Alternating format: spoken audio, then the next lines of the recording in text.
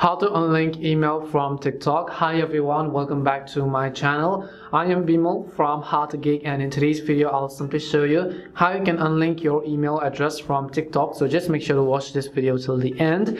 If you want to unlink your email address from TikTok, go ahead and first launch the TikTok application. Tap on the profile icon from the bottom right to come to your profile page. Tap on the three lines from the top right and then tap on the gear icon that says settings and privacy. On this specific page, you have to go to the one that says account at the very top and go to account information. Once you go to account information, here you'll see your current email address. If you would like to unlink it, just tap on it. Over here you'll find change email or unlink. So if you want to unlink it, tap on the unlink email option. But first it'll ask you to continue to unlink, so just go ahead and tap on the continue to unlink button.